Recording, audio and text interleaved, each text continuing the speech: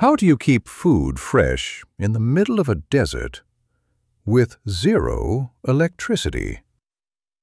In many parts of the world, if you don't have a fridge, your food rots in just 2 days.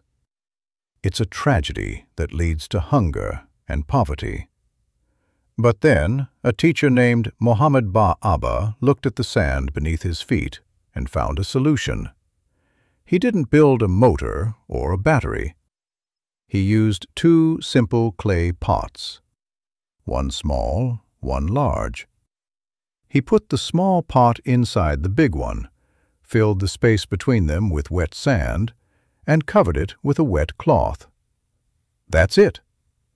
As the water evaporates from the sand, it sucks the heat out of the inner pot. It's a fridge powered by the sun.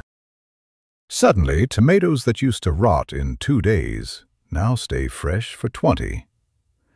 This simple invention changed everything.